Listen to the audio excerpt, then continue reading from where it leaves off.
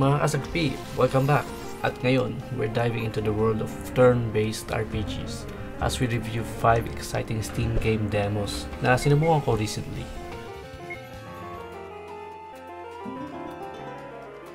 Meron tayong Portal Fantasy, Quartet, Alterium Shift, Peacemaker Glorious Princess, saka Terra Memoria.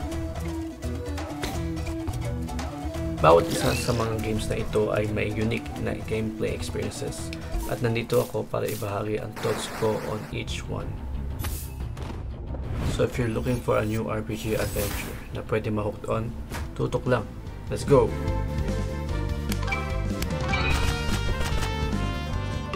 Unahin natin ang Terra Memoria. Sandali ko lang nalaro to kasi bigla nila tinanggal yung demo.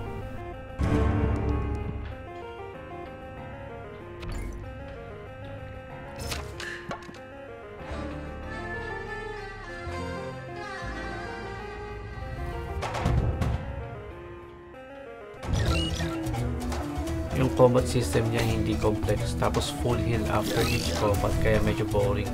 Again, around isang oras ko lang nalaro yung demo, so please consider it.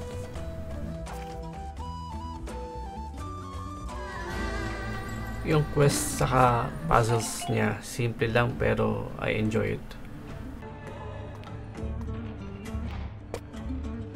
Wala akong video pero meron din crafting system and it looks so satisfying.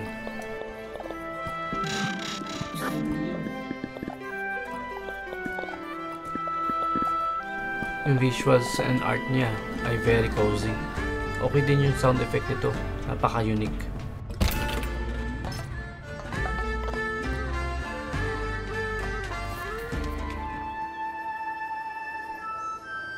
O nga pala, if you enjoyed this review and want to see more awesome gaming content, huwag kakalimutan to hit that like button, share it with your friends na mahilig sa RPG, and subscribe to my channel.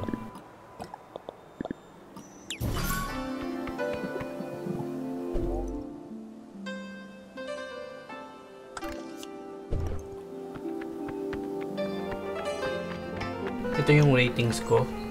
Maganda yung game, worth it. Kung mahilig ka sa hayop at turn-based RPG, bilhin mo na to.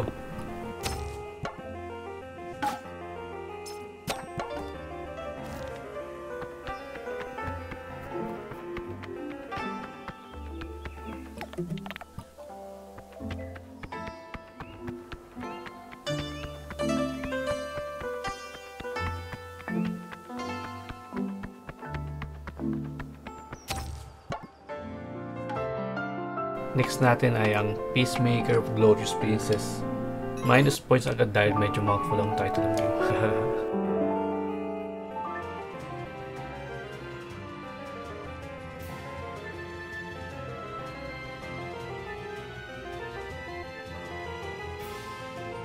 Yung plot naman na ito medyo basic. Yung main protagonist, princess na gusto ng revenge. Tapos kasama niya yung simp bodyguard niya.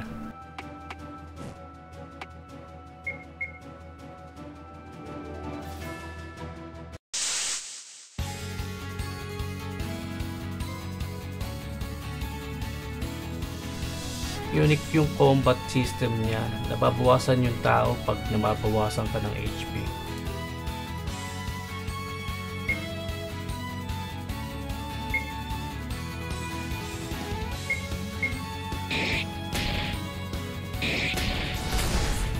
You can change the difficulty sa loob ng game. Pero alam kung yung pinili mo sa umpisa ay extreme difficulty.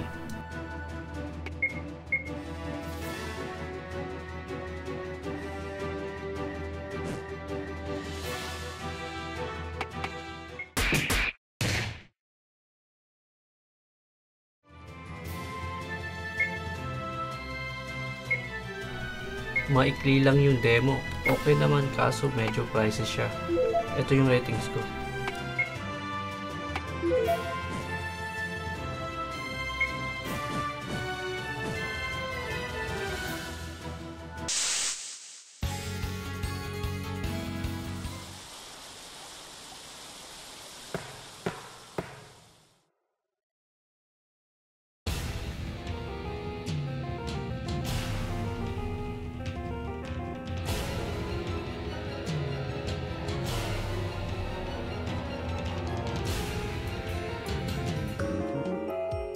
Ginugol ko yung quartet definition. Ang sabi, a group of 4 people playing music or singing together.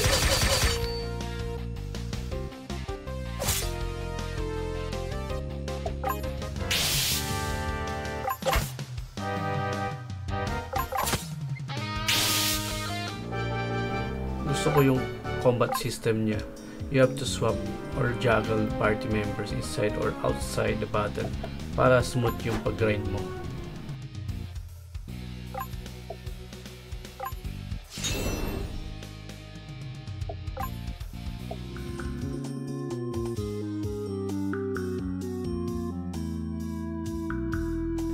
Okay din yung plot niya. Will keep you wondering what's next.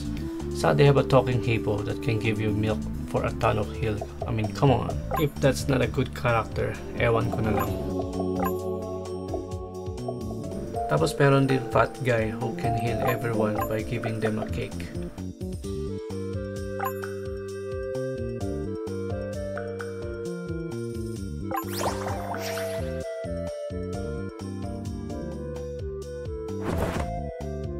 Maganda yung game kaso TBA yung price. If it's around $20, I'll buy it. Ito yung ratings ko.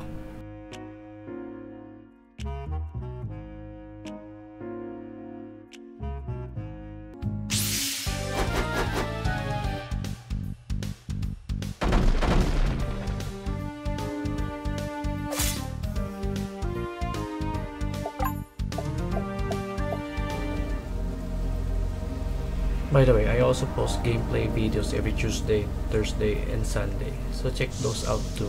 Salamat!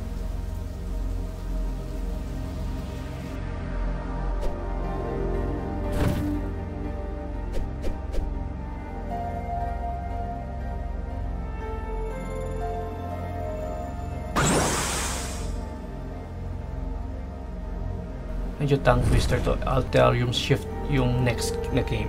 Another classic looking RPG.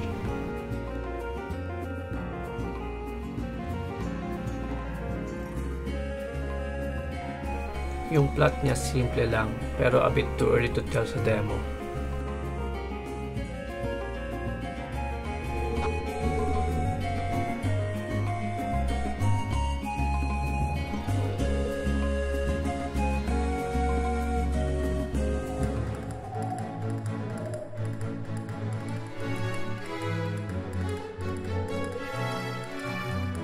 Combat system is not complex, pero it's fun and nostalgic.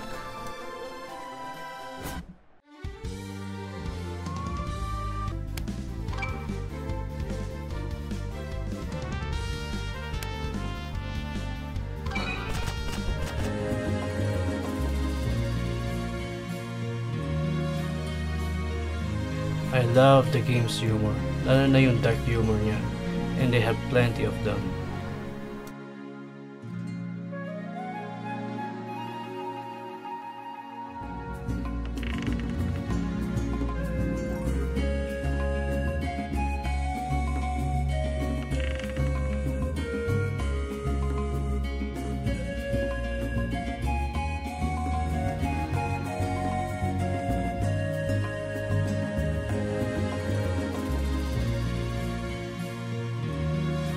So this is my ratings. Yung visuals and sound niya, I adore it. Very nostalgic vibe.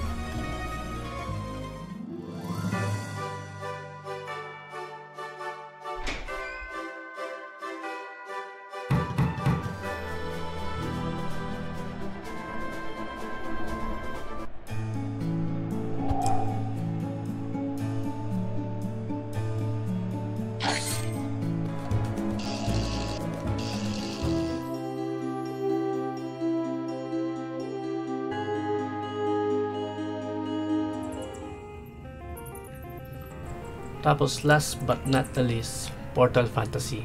Medyo weird tong entry kasi lahat ng nasa list ay single player. And this one is an online game.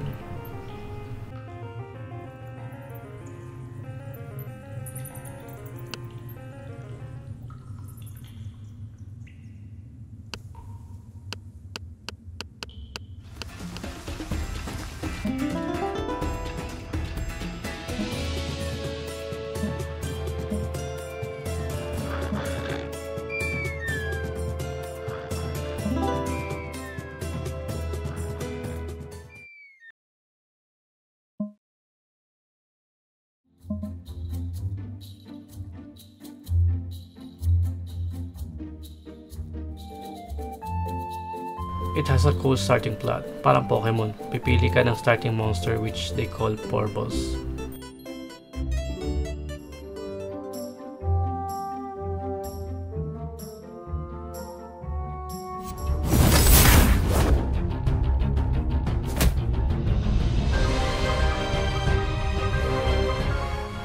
Yung combat system unique din. Yung mga backup mo na Porbos give passive ability to help yung lumalaban na main Porbos mo.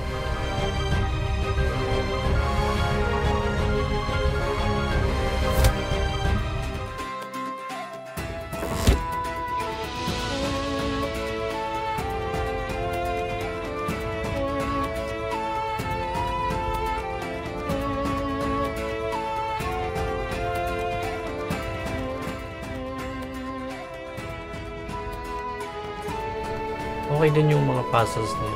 Similar talaga sa Pokemon game.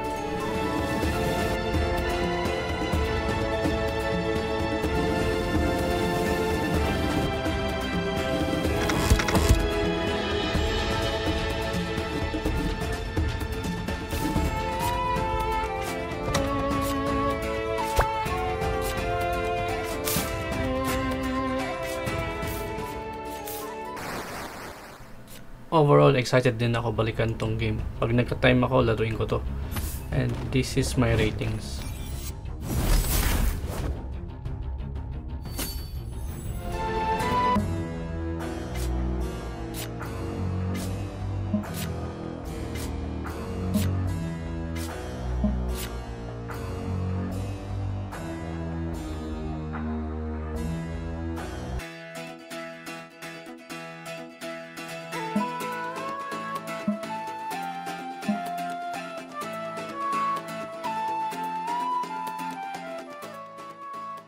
Salamat sa panonood mga kasagpi. Sana nagustuhan nyo ang 5 must-play turn-based RPG na may classic charm dito sa Steam. Kung may mga games na na-miss ako sa tingin nyo dapat ko isama, i-comment nyo lang sa baba at gagawan ko ng video yan. Huwag kalimutan mag-like, mag-subscribe at i-hit ang notification bell para updated kayo sa mga susunod na videos ko. Happy gaming at hanggang sa muli.